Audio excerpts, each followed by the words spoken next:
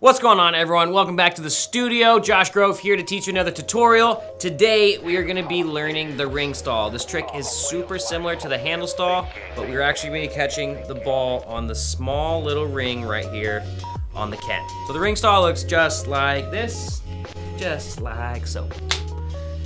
How do we do it? So this trick is one of the most challenging of the stall tricks in Ken grip, I would say, or in Sara grip.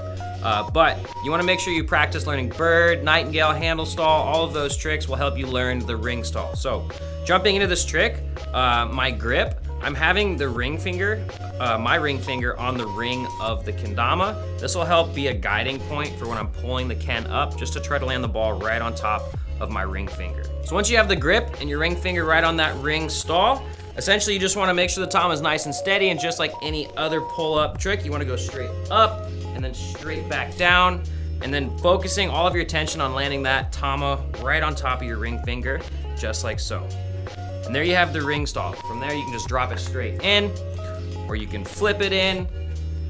You can go to any other stall from there as well. Some trouble areas you might find is just the tama not landing on that point exactly. So a way that you can practice that is literally just picking the tama up and setting it on the ring stall, and just kind of moving your hand in different angles slowly to see how far you have before that tama will fall off of the ring.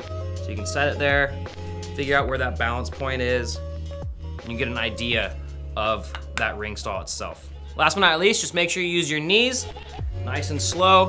That'll help you with this trick immensely. So there you have the ring stall, an awesome trick in the stall category. I hope this tutorial helped you out. Be sure to go check out the rest of our tutorials. Drop a like, drop a comment on what you would like to see us do next, and we'll see you next time in the Sweet Studio.